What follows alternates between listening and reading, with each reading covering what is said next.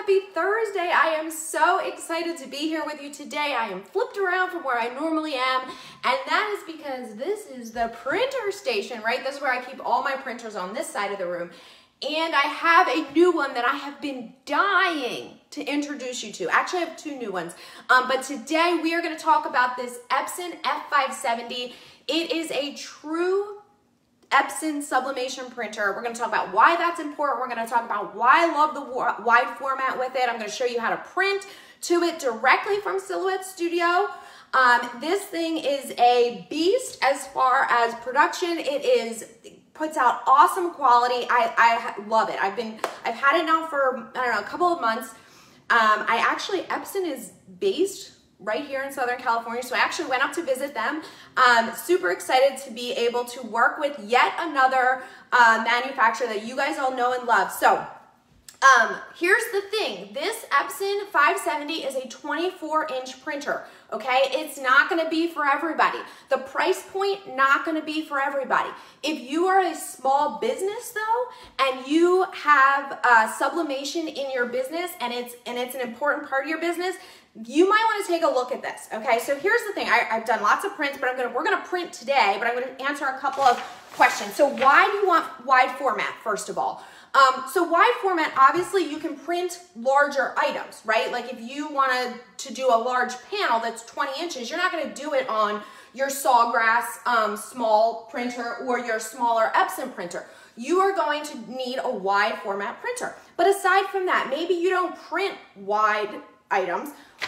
If you print for a business and you are knocking out tumblers, you can do 6 at a time or more. I just did 6 at a time, all in one print. Okay, so each of these would be one single paper on a smaller format printer, but on a wide one, it does all of them.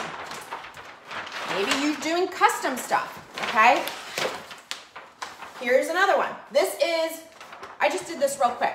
This is what we're gonna reprint. We're gonna reprint these. These are mug templates, okay? All different ones. I got them they're part of a bundle on SoFancy. They all came together. I literally did nothing except download, unzip, and pull into Silhouette Studio. That's what you see up here right now, okay? I did no formatting. I did nothing. I'm gonna show you one thing. I printed one of these before. You probably saw it when I did the lives before on these mugs. Only one fits on an 8.5 by 11, okay? So this is the benefit here of being able to print on the wide format printer. This is the same size template, okay, just so you know. So this prints, it's compatible with a Mac and a PC.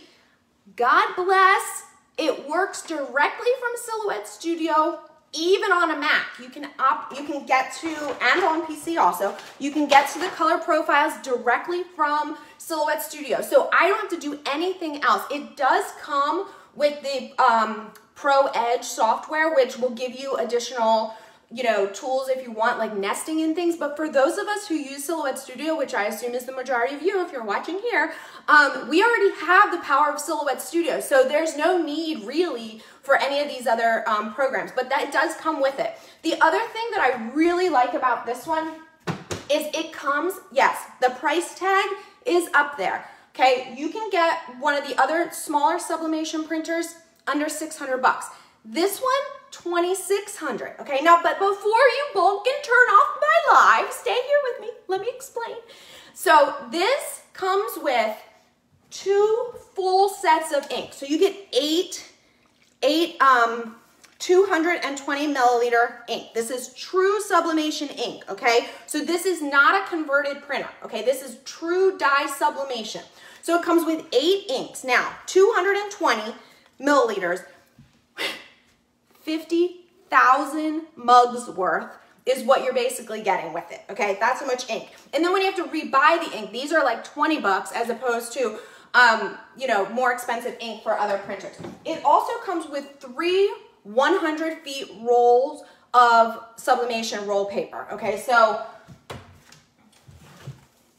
there's a 17-inch wide one, and then the one that I have in there is 24-inch, and that is what I'm gonna print on today, but it comes with 3 of them, all right? And then it obviously comes with the printer, and when you do all the math, which if you saw me do the math before, we're not going to do the math today because that's just not my thing right now. But if you are interested in all of that information, I have links up top that I broke it all down. The F570 versus the smaller F170, which is the 8.5 by 11, versus converting an Epson printer. That's a whole nother conversation that we're not going to get into right now, but we're going to focus on the F570, and I'm going to show you how to print. So what I have here, as we talked about, is all set up in Studio. I just pulled everything in. I set my page size so it's 24 inches across. I just set it to 30 inches long. No mat and no cutting machine because we're not even using our Silhouette. We're just printing, okay? And then when I go to File Print, the Epson shows up as one of my printers. All right, so you can get to all of the color profiles and all of that information. You want to set it to fine printing, high speed printing. You want to set it if you're going to put this on a rigid substrate or if you're going to put it on a textile. All that information directly from File Print in Silhouette Studio, okay? And I have a blog post on that as well. There's a blog post linked up top or to the side that says everything to know about Epson. It's all within there, okay, on how to print directly from Studio. So all I'm gonna do now is just click print. It's gonna take a second to process, and I want you to see how this prints out. Now, I printed the settings that I set it to print on are fine. So fine meaning the highest quality, okay? So there's 3 different resolutions is basically what you're getting. You can do high speed, you can do high speed and fine, or you can do fine, which is like the top of the line, you know, best resolution. So just depending on what you're doing, you can make those changes, all right? So I also have, if you're wondering, while we're waiting for this to print, it's just process, you know how it is. It just takes a minute from Silhouette Studio to process all of that data to send over, but it's actually really pretty quick to print. So once it prints, the other thing that it's gonna do, it has a rotary cutter in here. In this little part in here is a rotary cutter. So when it's done printing, you're gonna see, well, you won't actually see, but it goes across and it trims the paper piece right off of there. That's an option. You don't have to keep that turned on if you don't want to. If you would rather cut it yourself or you're gonna print another page behind it, you can leave it. But that is an option, and I like it because then I can just grab it. Also, if you don't have desktop space like I do, this is a large, obviously, console that I have all my printers on. They have a stand for it, and I link to that as well. So I'm just gonna check on the status. Yep, it's sending it to print still. So it just takes a second, but that's why I like to get everything all set up. And then I can continue doing, here it goes. Wait until you see, this is so cool how it comes out. And then like I said, you can be working on other things. You're not sitting by loading paper or having to trim down. It just comes out all in one print. So if you're just joining, welcome, welcome. We're talking about the benefits of having a wide format sublimation printer in your business, okay? Because here's what happens. I end up getting all you lovely viewers who just got your Silhouette machine for Christmas. You are not going to probably be buying this because you are not yet, maybe next year, right? We got to work up to that. We have this wide format sublimation printer. Not only works for wide format prints that you might need for panels or different things, but it allows you to increase production, as we talked about. So here, I can do 8 mug templates at once, or I could have put as many as I wanted on here. I just limited it so that we could have it manageable enough to print during this video. It's gonna print out, you're gonna see, and then it will trim it. Now, what I just printed is going to make mugs that look like this. So you can see these awesome colors, okay? So cool. I did these in another live in case you didn't see that historic live, what might have been the worst live I ever did in my life when I couldn't remember how many seconds, how many minutes 180 seconds was, which now I know it's 3. Okay, I got it now. This one too. And if you're interested in these mug templates, again, they are all pre-sized and everything. It came together as a bundle from So Fancy. I threw the link up top for those too. The other thing I want to tell you, there are multiple places that you can get this Epson 570. The price is the same everywhere, okay? It's $26.95, I think. If you get it from Swing Design, it comes with blanks. It comes with 16 blanks. It comes with 3 mugs. It comes with 3 wine tumblers that can be sublimated. I think I have some underneath here. And then it comes with a series of other things like coasters. Oh, I've printed coaster. So I did a whole sheet of these coasters. It comes with luggage tags, and it comes with like dog tag, like things you can sample on. So literally you can start working with it out of the box. What else do you need? Oh, someone's asking, Melissa, good question. Where do you put the roll of paper? So I have a setup video for you that'll walk you through everything, but while we're waiting here, I can't open it right now while it's printing, but I'll show you. The roll of paper is right here. So this here, I don't know if you can tell how wide this is. I don't know, it's maybe 22 feet wide or so, but the paper is there. This also, besides rolls, takes sheet feeds. So you can put in paper sheets as well if you don't want to cut off the roll. All right, so you can see it's printing here. I'll move you back so you can maybe see a little bit better. So it's pulling, it's gonna come down, and then like I said, this may seem to you like it's printing slowly.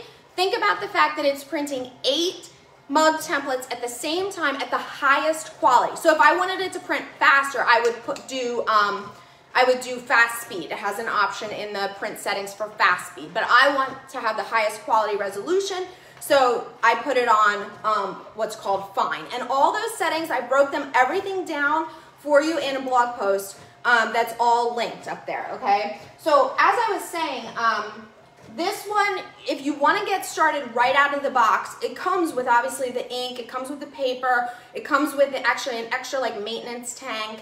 But if you get from Swing, it also, they don't even sell the very basic bundle. They sell it at the basic bundle price, but it includes those blanks too, so you can really get started. What else do you need? Okay, you need a heat press. I mean, there's no way around it, but if you're already doing sublimation, you probably have a heat press. Did you hear that little zzz at the end? That was the rotary. Okay, so now we're done. So now I can cut these apart and I can use them to sublimate my mugs. Okay, so I have made 8 mug templates, printed 8 mug templates, and they are ready to go. The other thing is, and you're gonna have to get a little bit used to this printer is smart enough to know that sublimation needs to be done in reverse. So it automatically reverses your image for you. Now you can turn that off, but by default it's on, so it will know. So if you're used to using a Sawgrass where you have to manually flip your item, just be careful, because I may have done some things that were backwards, okay? So someone was asking, where is the paper? I'll see if I can get you close enough, but essentially the paper, the roll of paper is back there, okay? So it's all stored, everything is, you know, within, and I don't know if you can see here, but it's giving you, it's telling you, you know, what length, what size papers you can use, all right? And then you can also move the roll over, like I said, and you can use, it comes with a 17-inch, this is 24-inch, but it comes with 17-inch as well, okay? All right, so lots of questions on the F570. I told you guys I had this for a while. I was waiting to get all the content out. Everything is not at the top of the blog, but I do have everything that I have so far is on the blog. I kind of backdated some of it so it wasn't like, hello Epson, 25 posts of Epson all at once. No, I don't want to do that. I don't want to bombard you with it, but if you're interested, it is on there. So if you click or you just search Epson, it'll all come up for you. Or if you go in there on the blog and click printers, and then there's a sublimation tab, you can get to it from within there too. Someone's asking, does it have self-maintenance? Yep, you just keep it on, it's all set to go. This is the fill tank, so when you're ready to need to refill your inks, you just put it in there. Like I said though, it comes with 8 let me think about this, 8 of these inks. They're 140 each. So 280 milliliters of each color, okay? So it comes, that's a lot of ink. So if you think about how much ink you're getting and how much paper you're getting, 300 feet of paper, you're getting a lot of value. And then you add the blanks on there as well. You're getting a ton of value right off the top. So I know, like I said, I know this is not gonna be for everybody, not gonna be for everybody, but this is an option. You're looking for a smaller option, there is an 8.5 by 11, the F170. It is not exactly apples to apples, obviously doesn't take rolls, different things like that. But that is an option too. Just briefly, I do want to touch on using an Epson, converting an Epson versus using a true die sub Epson. When I went up to Epson and spent a bunch of time with them, we talked about this, like why wouldn't someone just buy, you know, one of their Workforce or whatever, I think they're called Workforce, right? They have a lot of different other printers that are very easy to find. Why not just get that and throw some sublimation ink into it? These printers, the sublimation printers, have what's called the precision core printing head. They are specifically engineered to work with sublimation ink, okay? So if you put sublimation ink in an inkjet printer, which a lot of people are doing because for a long time there was no true Epson sublimation printers, you're actually risking hurting that the print head in the inkjet printer. So ultimately, and you'll see this quite a bit, people say, well, my print head's not working right, I'm getting lines, different things. That's because the print head is not meant to work with this type of sublimation ink, okay? It's not meant to do that. There are two different types of print heads. The other thing is if you put sublimation ink into an inkjet printer, you are voiding the warranty before you even do your first print, and they will not help you. So just so you know, I know a lot of people are doing that, and that was a decent option prior to when Epson had true home desktop sublimation printers. However, I would warn you to think about what you're doing. Consider that. Of course, I also still have my Sawgrass. I'm about to get the SG500. I've had my Sawgrass for so long. I have the SG400. So anyway, we'll be doing comparisons, but there's different pros and cons to all of them. I've used my sublimation printers for a long time, and if you are in small business, sublimation is typically what comes after Silhouette, heat press, sublimation printer. So if you guys are interested, consider the F570. I love it. I think it's a great printer. Yes, it's a big printer. It's a big investment. There's a stand available and there's financing. So anyway, I hope you guys enjoyed watching this first print. I love being able to bring you, so you can see it live happening. I can't, if I have to troubleshoot, I have to troubleshoot just like you, but everything went smoothly there because this thing is pretty much plug and print. All right, you guys, I hope you have a fabulous rest of your day. See ya.